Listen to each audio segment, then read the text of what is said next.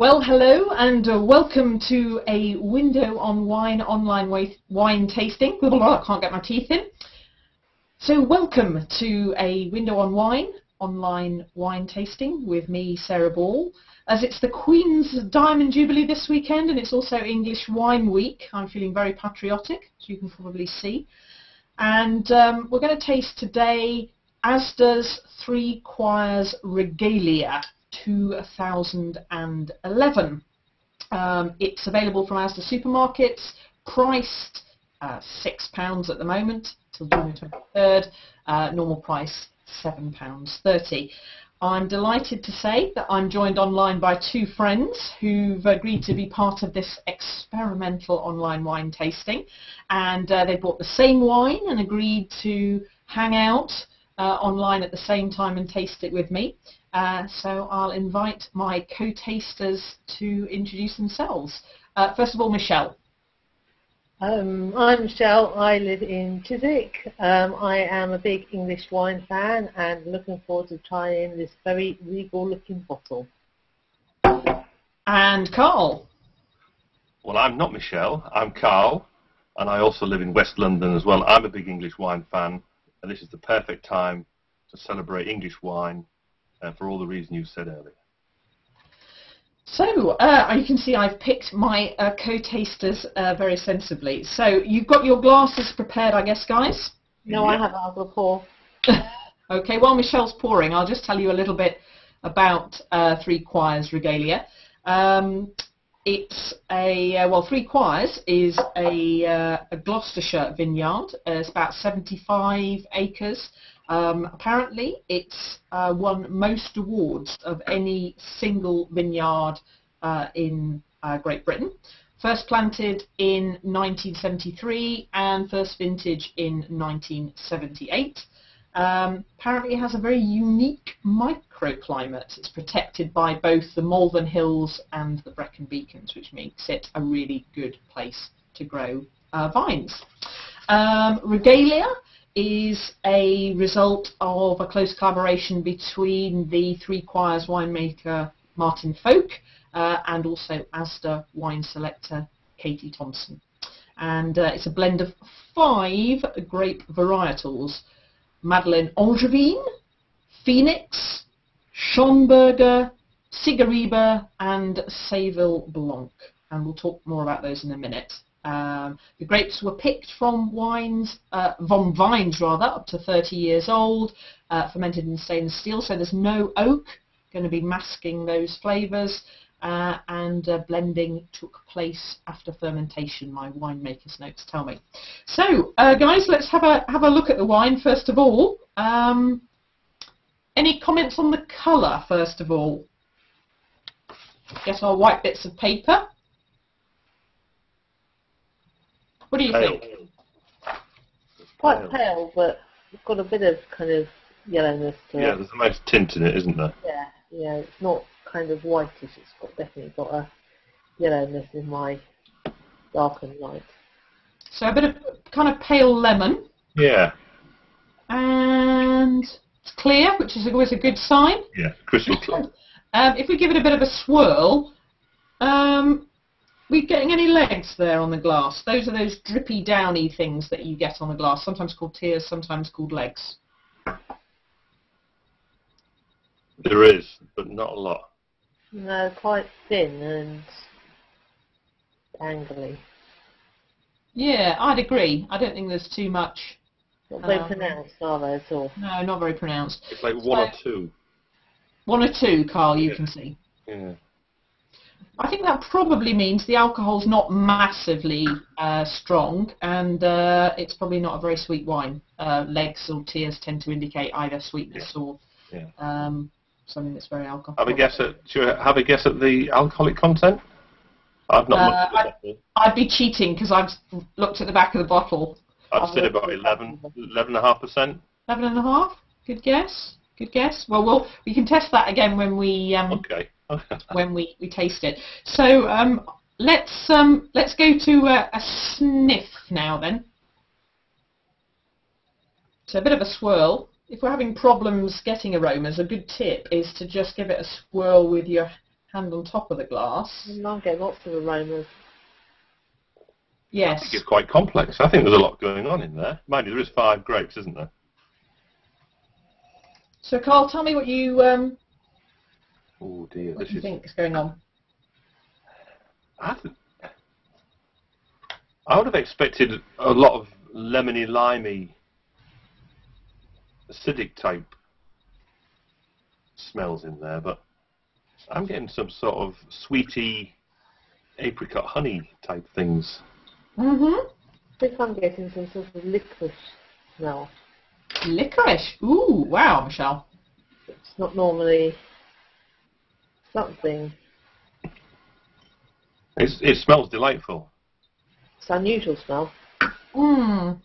Yeah, quite an intense Yeah, aroma. honey. What? There's a honey element. Honeyed. Mm-hmm. I think I am getting a bit of citrus. I think lemony, but there's some blossomy kind of thing.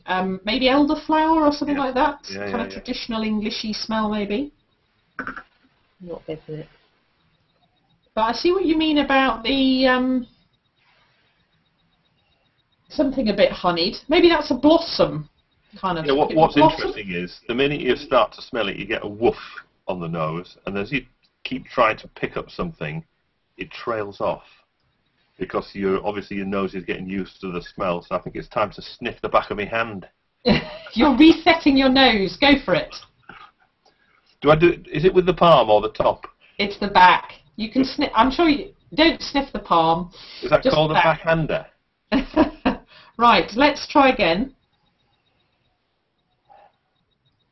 Ooh, I got something a bit more grassy there, like nettles or something.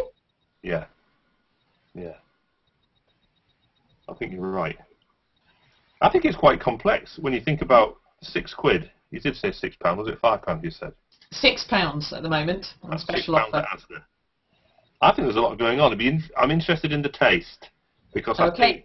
Well, just Just hold led your by- horses for the taste, Carl, because I want to tell you a little bit more about the grapes. can't I just do this quickly? It's just under 50% Madeleine Angevine, which is a late flowering but reliably ripening grape, useful for blending, ages well, low acidity, light and fruity with a muscatty bouquet, which may be where you were getting your honey stuff from. Phoenix, apparently, 21% of this blend is Phoenix. It's a recent cross. It's a recent hybrid variety, quite Bacchus-like, which is another popular English grape and growing in popularity. When I say English grape, I mean grape grown a lot in England. Sigariba, 17% of the blend, intensely aromatic, and one of its parents is Gewürztraminer, the German grape. So that's where we may be getting some of those aromatic bits and bobs for. Apparently it's really only used in blending because it's a bit overwhelming. Schönberger, grape number 4, 15%, another German native, good disease resistant, good in our soggy English climate, I think.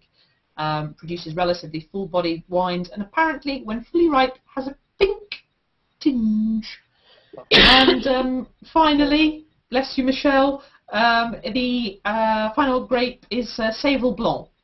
It's a French variety, developed in the 1920s, suited to cool climates, and about 10 years ago was the most grown grape in the UK. Really disease resistant, so yeah, it's very good again for all this rain we've been having. You can also use it in sparkling wines, and as you know, England's got a brilliant tradition of sparkling wine, and Sèvres Blanc is one of the varieties we're using with that. Okay, so enough background onto the taste now. I think this is the bit we've been waiting for. So here we go, a little bit of a slurp.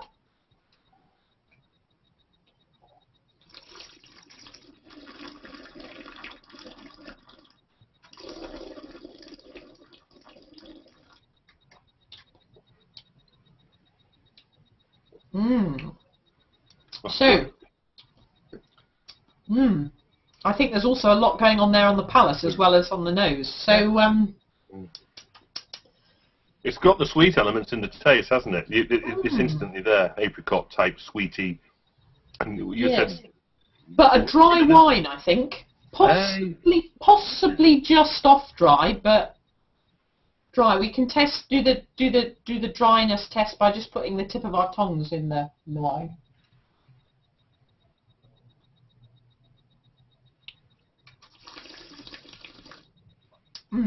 So dry, maybe squeaking to off dry, but only just, I think. I agree. Off dry. What about acidity? Mouth watering. I expected more acidity. I think I like acidic wines, but this, you could almost drink this with a pudding, in my opinion. I don't think it's that sweet. Well, I'm getting lots of sweet elements in it. Is it because I'm thirsty? I think the length's got some bitterness to it. Yeah, I think I'm getting some mouth wateringness. I'm going to have another little slurp just to check. I think it's got a long length as well. I think the acidity comes out on the length. It's definitely got some citrus in the taste. Yes, yeah, I definitely got lemon. And some minerality maybe? There's a kind of dry, not chalkiness, but just something there that's kind of a bit mineral. So good acidity? Yeah, good acidity. But not good massive acidity. It's not a scary English kind of paint stripper wine. No. We don't make those anymore, of course. It's dry, but tastes touch sweet. I think that might be the fruitiness. Good minerality, great length, I think. I'm getting those citrusy flavours are still going on and on. If you had not said the price, or we didn't know what the price was of this bottle of wine, I would have said it was more than £6. I think it seems to be a very good quality wine for the price. It's excellent value. Yeah, definitely. And it'd be interesting to drink this with. I mean, are you doing food pairing with this? Are you talking about food pairing, or is that not? Yeah. What would you? What would you go with? Well, I'd like to try it with, first of all, the lighter, the seafood, etc. Salads, goat's cheese, that type of thing, and just work through things a little bit stronger to see where the flavours disappear. Where the length is affected and the flavours dissipate when that imbalance comes. Because I think this is quite a strong flavoured wine. I think it has. I don't think it's like you say. It's not one of those insipid or those English wines or wines that you put in the mouth and they're gone instantly. I think it's very, very enjoyable. It's good. I like it. Michelle, would you try it with your English asparagus? Maybe, because especially if it's in a lemony type sauce or something with a jus, because I think that would maybe complement it quite well. I think the wine could possibly overpower something that's very mild flavour. It needs to have a strong taste to complement it. Yeah. Ready to drink now, I think? We'd all agree. Yes. Don't want to keep this for very long, I don't think. So. I think it's ready to drink in the next 10 minutes, the whole bottle. Well, I'm not going to keep you much longer. I'm just going to explain it's called Regalia, and the reason it's called Regalia is that basically, and it says the story on the back, that the King's champion at the coronation wears full regalia, and in 1325 the local lord from the next door village to this wine was chosen as the champion for the coronation. So a royal connection on Jubilee weekend, very appropriate. I like the bottle with the crown on it. You like the crown on it? Yeah, it feels very regal, the colours and the design. Yeah, I mean, I think it's really quite elegant and classy, and what attracted me to it when I tasted it at the English wine producers tasting was that it not only tastes decent, but the price, £7.30 full price, pretty affordable.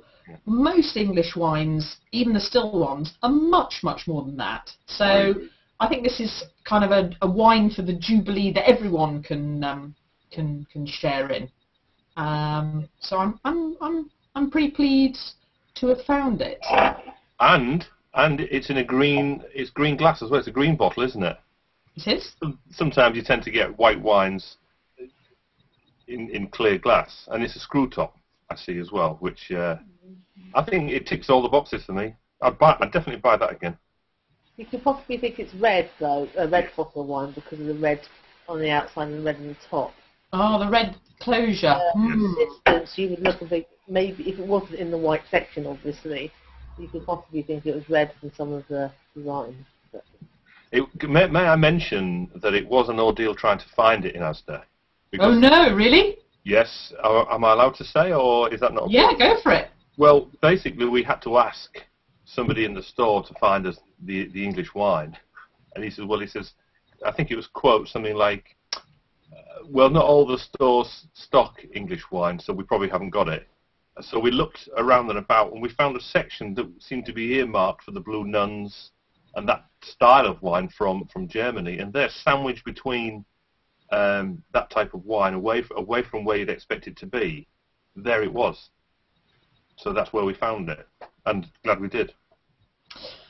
Oh dear, right. Well, I'll be really interested to hear what the Asda team think of that, and also how their sales of Regalia have gone over the weekend. We were supposed to have a couple of other friends joining us this evening, one of whom couldn't get hold of any wine at his Asda because it hadn't been delivered, and another one who couldn't find it, and I don't know the reason, whether it had flown off the shelves or whether maybe it had not been delivered. But if you are looking out for it, you can find it in Asda, as we keep saying, £6 at the moment, goes up to £7.30 from the 23rd of June. Asda's Master of Wine, Philippa Carr, has written that although they haven't had any English wine on the shelves in Asda for a long time, she wants us to remind people that Asda was the first supermarket to have English wine on the shelves in the 1990s. So I wonder whether, if it's been successful this weekend, there'll be a rosé and a red following. Who knows? Who knows? So any final thoughts from you, Michelle? I noticed that there was a QR code on the back, which I thought was very interesting. I'll have a play with that later, see what information that gives me that's different thoughts on the back, hopefully. And Carl, your final thoughts? Final thoughts, good value for money. It's a lovely wine. It ticks all the boxes for me for a general quaff on any afternoon, cold, raining, or sunny. Afternoon.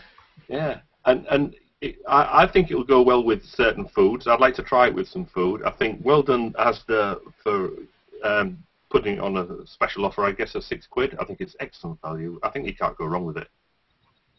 Good. Well, thank you very much to Carl and Michelle for joining us, or joining me. Getting a little bit ahead of myself there. What I was going to do is we've got a couple of websites just to show you before we go. You can regularly see Window on Wine's reviews here on the Window on Wine website, www.windowonwine.co.uk. And if you want to hear more or see more about Three Quires, then you can find out about their other wines other than their Regalia blend at www.3-vineyards.co.uk. So yeah, a couple of websites to leave you with there. Thank you very much. I hope you've enjoyed this experimental wine tasting online. Thanks again to Carl and Michelle. And yeah, here's to the next time. And thank you very much. Thank you, Sarah. See you. Bye. Bye. Bye.